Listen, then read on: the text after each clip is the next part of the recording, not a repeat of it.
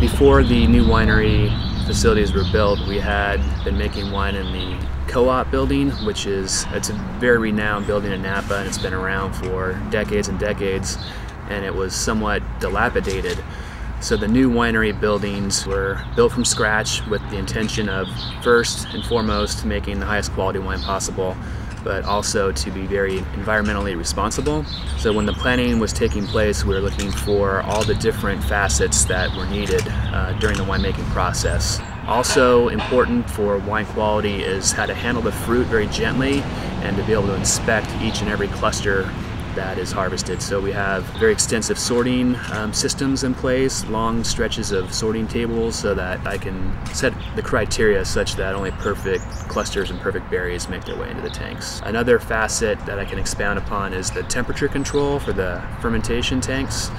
We have heating both around the tanks, but also from the bottom. There's heating elements that help to heat or cool depending on the stage that you're in. As an example, when we go through the sorting process and have the grapes delivered to the tanks, if I want to cool those down for a cold soak period, I can do that very deliberately and very quickly.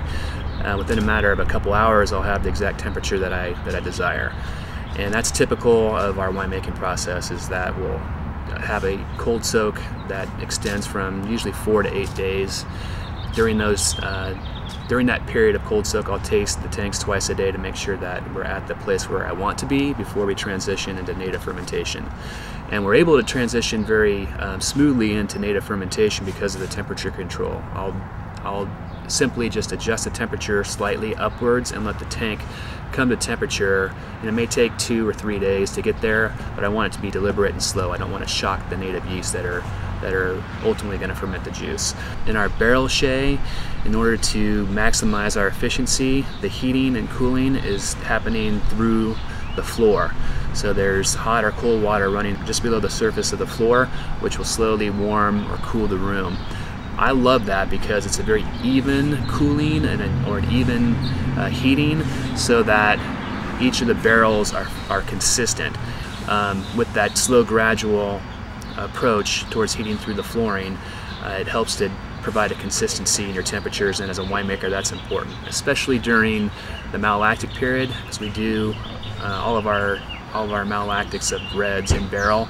To have that ability, to have that control and consistency within your stacks is a great luxury. My goal is to let the vineyard express itself as much as it possibly can. I want to take the role of steward of the land to allow that expression. The organic farming, as an example, I think helps create a healthy environment for the vineyard to express itself. It also builds longevity within the vineyard.